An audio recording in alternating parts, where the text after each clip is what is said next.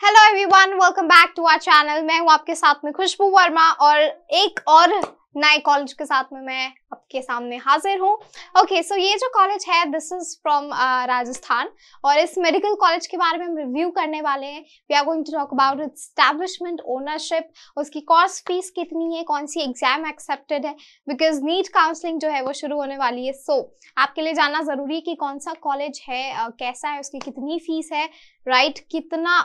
Apart from that एक और important चीज मेरे को याद आई है, कट ऑफ से रिलेटेड भी हमने वीडियोस बनाए हैं। सो अगर आपने वो नहीं देखे हैं so just go and watch it out. आपके लिए बहुत इंपॉर्टेंट है, हेल्पफुल रहेगा। हमने हर एक यूनिवर्सिटीज के बारे में गवर्नमेंट और प्राइवेट दोनों यूनिवर्सिटीज के कट ऑफ्स भी डिस्कस किए हैं मेडिकल कॉलेजेस के। सो आपको वो भी चैनल पे मिल जाएंगे, वो वीडियोस आपको देखना अनिवार्य है आई थिंक, बिकॉज नीट की काउंसलिंग जो है वो शुरू होने वाली है। सो जल्दी से जाकर के आप वो कट ऑफ वाले वीडियोस भी देखो।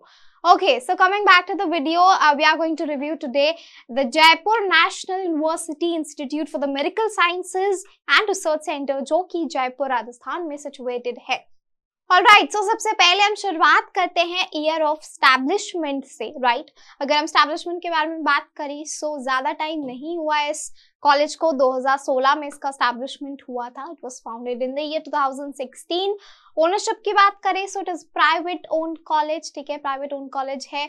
और रही बात सीट्स की, सो 150 सीट्स अवेलेबल है यहाँ पर अगर हम MBBS के बारे में बात करें। और फीस जो कि यहाँ पर मेंशन नहीं है, सो I am going to tell you, अगर आप जनरल से हो तो आपकी लगभग 25 लाख तो आपकी जाएगी ही जाएगी।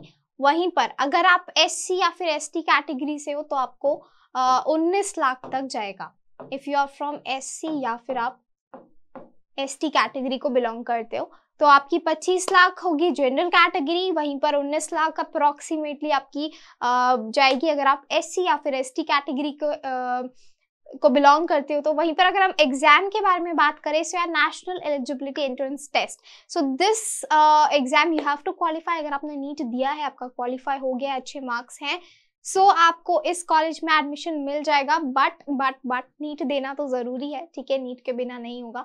तो यहाँ पर हमने डिस्कस किया इसका establishment, private owned university, ownership भी देख ली, कितनी सीट्स अवेलेबल है, ठीक है। मोस्टली कॉलेजेस में 150 ही रहता है, जिसमें से कि 85% जो होता है वो आपका स्टेट लेवल कोटा से होता है और बाकी का बचा हुआ स्टेट लेवल यानी कि आपका नीट देकर के जितने भी बच्चे क्वालिफाई होते हैं सो उनको मिल जाता है 85% में, और बचा हुआ जो 15% होता है that is from your all India या फिर आपका मैनेजमेंट कोटा पे आ जाता है, राइट। सो फीस मैंने आपको बता दी है, जनरल के लिए कितना है, SC और ST के लिए कितना है, एग्जाम भी बता दिया है। नीट क्वालिफाई करने के बाद में ही आप एलिजिबल हो इस कॉलेज में एडमिशन लेने के लिए, राइट। एलिजिबिलिटी क्राइटेरिया के बारे में अगर हम बात करें तो आपको पता ही होगा, 12th तो पास आउट करना आपको जरूरी है। अगर आप जनरल से हो तो आपके 50% होना जरूरी है, SC या फिर ST को बिलोंग करते हो, सॉरी OBC को बिलोंग करते हो तो 45%, और अगर आप ST या फिर SC से हो तो 40%। जनरल में आपका आ जाएगा 50% होना जरूरी है। OBC से हो आप अगर तो आपका 45% होना जरूरी है। वहीं अगर आप SC या फिर ST से हो तो आपका 40% होना जरूरी है। साथ ही साथ में आपका फिजिक्स, केमिस्ट्री, बायोलॉजी भी होना जरूरी है, इट्स मैंडेटरी।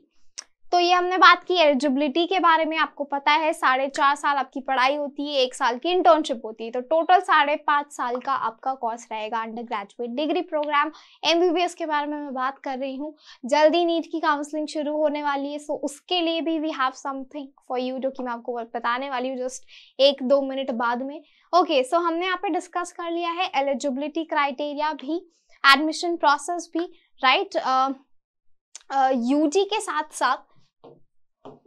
साथ साथ आपको PG भी है यहाँ पर और डिप्लोमा कोर्सेज भी मिलेंगे, साथ ही साथ में PhD प्रोग्राम्स भी अवेलेबल है, डॉक्टरेट लेवल प्रोग्राम्स, ठीक है। तो apart from the UG, PG, diploma courses and PhD programmes सारे यहाँ पे अवेलेबल है, कई सारे डिपार्टमेंट्स है। Now according to your profile कि आपकी प्रोफाइल क्या है, आपको किस में जाना है, उसके हिसाब से आपको एक प्रोफाइल एनालिसिस फॉर्म है वो भी आपको भरना पड़ेगा, तो जिससे कि हम आपको बता सके कि आपके हिसाब से कौन सा बेस्ट है आपकी प्रोफाइल के हिसाब से। So coming to the main point, आपको 2 लिंक्स मिलेंगी डिस्क्रिप्शन बॉक्स में, ठीक है। तो पहली जो लिंक है that is for your NEET predictor link, ठीक है। जब भी आप वो नीट प्रेडिक्टर डाउनलोड करेंगे, परचेस करेंगे, सो आपको एक एडवांटेज है, that advantage is I am going to tell you. जब भी आप अपना लिंक आपकी जो रैंक है वो आप डालोगे उसमें, सो उसके हिसाब से, आपकी रैंक के हिसाब से आपको वहाँ पे कॉलेजेस मिल जाएंगे, लिस्ट बनी हुई मिल जाएगी आपको कि आपके रैंक के हिसाब से कौन से बेस्ट कॉलेजेस हैं जिनके लिए आप मेहनत कर सकते हो, अप्रोच कर सकते हो, ठीक है। दूसरी चीज़ ये रहेगी, अगर आप नीट से रिलेटेड काउंसलिंग कोर्स करना चाहते हैं, सो उसकी भी आपको एक लिंक मिलेगी। अगर वो आप कोर्स करते हैं तो उसमें आपको ये फ़ायदा रहेगा कि हम जितने भी अपडेट्स हैं, नई नई चीज़ें हैं नीट से रिलेटेड, उसकी काउंसलिंग से रिलेटेड, वो हम आपको अप टू डेट करते रहेंगे। For that you have to purchase both the things, that is your NEET predictor along with that and NEET counselling course. सो ये 2 मेन लिंक्स हैं जिन्हें आप ओपन करके देखिए and it is for your benefit. सो अगर आपको काउंसलिंग से related या किसी भी चीज़ से रिलेटेड डाउट है, क्वेरी है, आप पूछ सकते हो, कमेंट सेक्शन में बता सकते हो, सजेशंस दे सकते हैं, रिव्यू कर सकते हो। सो आई होप ये वीडियो आपको पसंद आया होगा, समझ में आया होगा, right. Okay, so apart from that, अगर ये वीडियो पसंद आया है so do not forget to like, share, subscribe our channel और अपने फ्रेंड्स रिलेटिव्स के साथ शेयर करना मत भूलिएगा। See you in the next video. Thanks for watching. I hope you like this video. For more such videos, keep watching our channel and do not forget to like, share and subscribe.